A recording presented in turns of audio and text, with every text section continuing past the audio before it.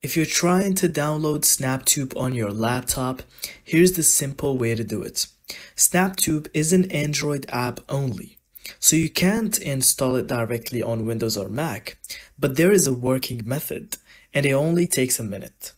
First, open your browser and search for BlueStacks or LD Player Download. These are Android emulators that let your laptop run Android apps safely. Click on the official website and download the emulator.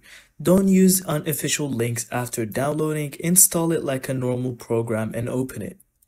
Now, on your browser, find Snaptube and click on Download. After it finishes downloading the APK, just double click on it.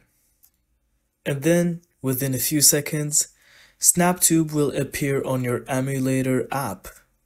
Here it is. Now you can launch it and use Snaptube as you could have used it on your Android. And that's it. Thank you so much for watching. I hope you found this video helpful. And don't forget to leave us your thoughts in the comments.